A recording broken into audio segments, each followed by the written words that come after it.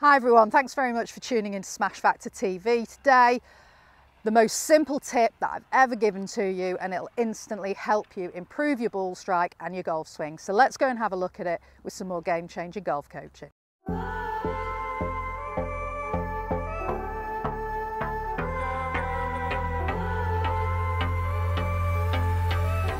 So with this video tip today, we're going to have a look at instantly having an impact on the way that you swing.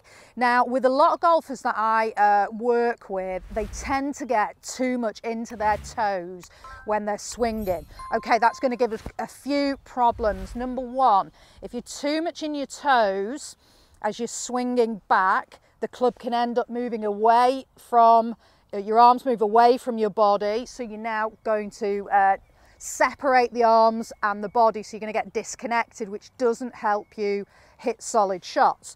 Number two, you're going to find it difficult to rotate in your backswing, because if you're falling this way, it's difficult to make a good rotation. And to make a really good golf swing, we know you've got to make a really good rotational movement. And if you're tipping forwards into your toes, you're going to feel like you're falling over, so you're not going to want to turn. The other thing that's going to happen as well, to counterbalance when you feel like you're trying to turn but you're tipping forward this way, to stop you from falling, you're going to lose your posture. You're going to stand up quite a lot. So getting into your toes causes us a lot of issues on that backswing. And also on the downswing, if you're too much in your toes, so you've gone too much this way, again, you can lose your posture, you can stand up, and it's going to make it very hard to turn your body. So you're more likely that you're going to come over the top and make more of a chopping action on that downswing and struggling to strike shots really well. So here's an instant fix. It's something that you can do straight away on the golf course. It's going to improve your strike a lot. All I want you to do is take your posture up.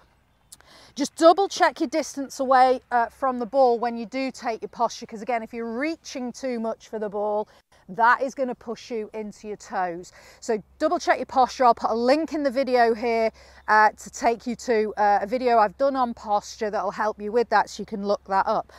Once you know you're in a good setup position, you're a good distance away from the ball and you feel really balanced, all I want you to do is I want you to lift your toes up in your golf shoes. So just lift your toes up in your golf shoes.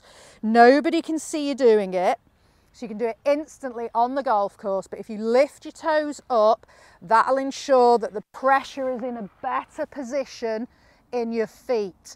So just swing with the toes curled upwards on both feet. So we're going to make a back swing, toes are curled up, and I'm going to swing through.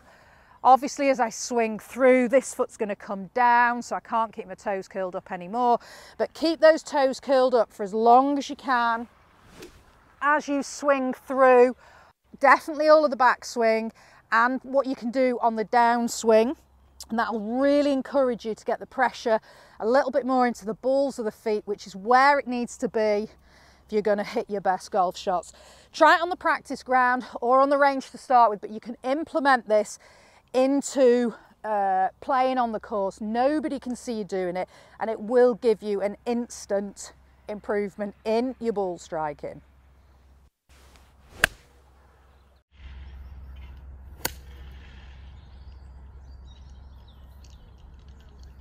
Have a go at that. The next time you're out on the course, should massively improve the strike position that you get on the club face as well, especially if you're someone that hits it out of the heel, or definitely if you're someone that hits a shank. That'll massively help you. It's another game-changing golf tip.